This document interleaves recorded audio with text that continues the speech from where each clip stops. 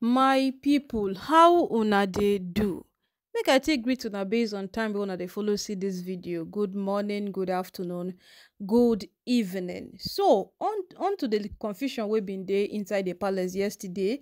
E don ex ten d reach the point wey all the olori go protest say kabiyesi no dey give dem fair treatment. All of dem dey don come out despite the fact say kabiyesi don beg dem and he don reason with dem say naomi dey come into the palace so that they go discuss how she go take return back into the palace, but yet they no gree o.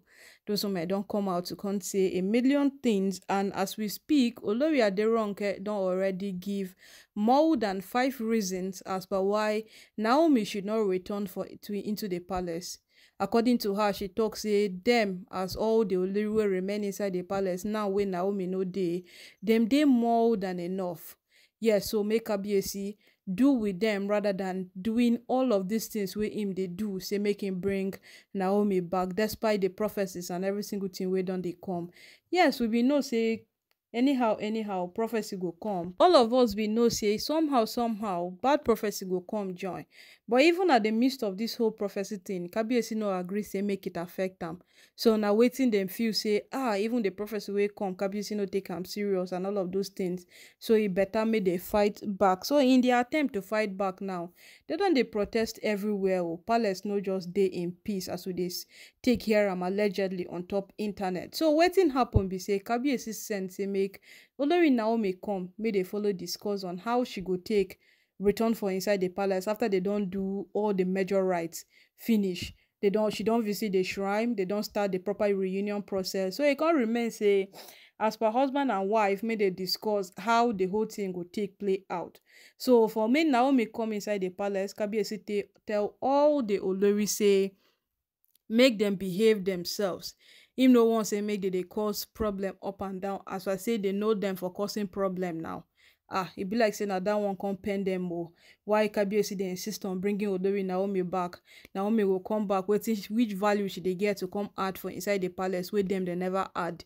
All of dem come dey vex, all of dem come dey para on top this matter. They dey talk anyhow as all the olori wey no dey in unity, these women wey dey fight each other, they just dey quarrel each other now.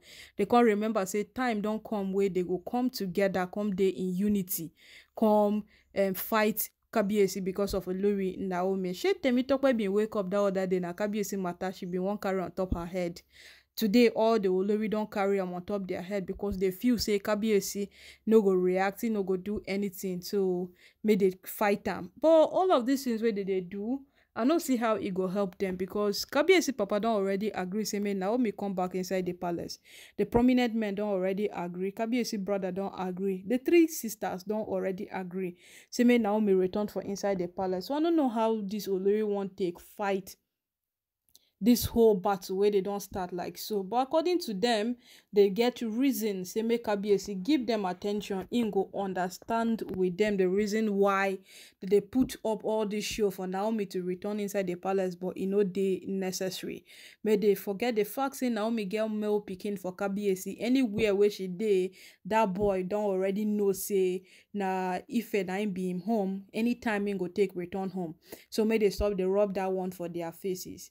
Before now, Pastor Jerry Eze bin give prophecy say all of these things wey they do, nothing dey more than that male pikin wey olori naomi get for kabiyesi. Nothing dey more than that. Na that male pikin wey olori naomi get for kabiyesi na don dey give these women all this jealousy, all this fighting and every single thing wey they do. So make naomi hold am for the back of their mind. As they still come dey talk, they do their protest, they still come mention am. But this boy in question na very small boy wey never reach 7 years, he never reach 10 years. Na him they don dey fight a matter like this. When he come finally grow up, I no know wetin they go do o. Like I no know wetin they go do again. But sha, dem talk say they get reasons, but the problem be say kabiyesi no dey gree hear them out.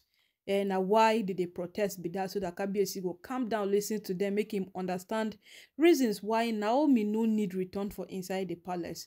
Now na reason why they been dey fight by all means. When Ronke bin hear say they don fix date when naomi go take return for inside the palace, We don't know wetin she bin dey go Akure to go do, whether na Deji of Akure she bin wan go see, or who exactly she bin run go Akure to go see that day. But person never know wetin carry her go Akure. But last last e still come be true say dis women dey still dey fight Naomi despite the fact say Naomi never do them anything. Yes, from sending people after her, coming after her son, every single thing put together. Still Naomi still pretend as if nothing dey happen, but to them e never finish. They still wan fight her by all means. So now e come remain be say make Kabiyesi decide whether im go bring Olori Naomi back or im no go bring her back, because right now the whole thing don turn into protest for inside the palace. Say im wives, im other wives for inside the palace, dem dey there dey protest.